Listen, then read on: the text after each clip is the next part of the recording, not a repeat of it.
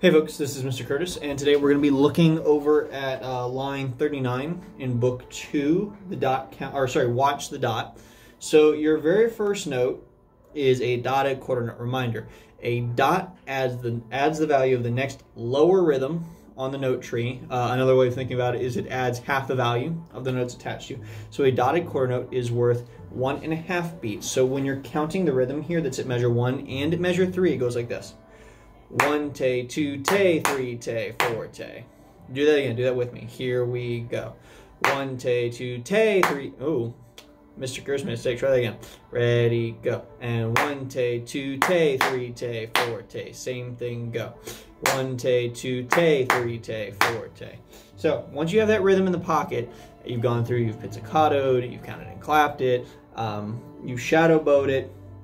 Make sure you keep the bow even. Try to make the most beautiful bow tone possible.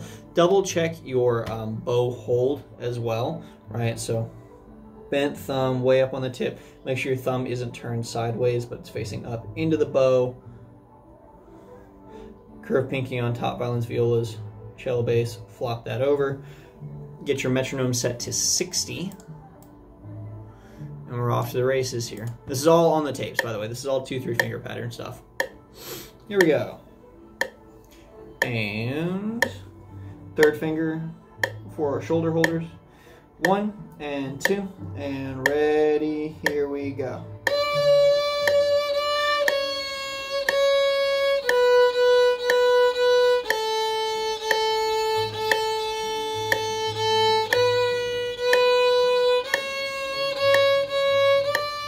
Repeat.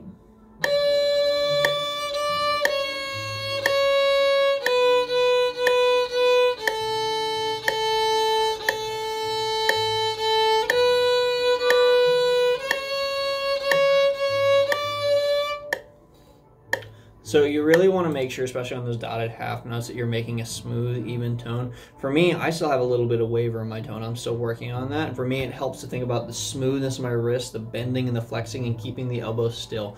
Helps me smooth out that sound.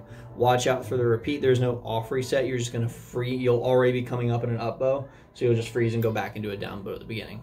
Good luck.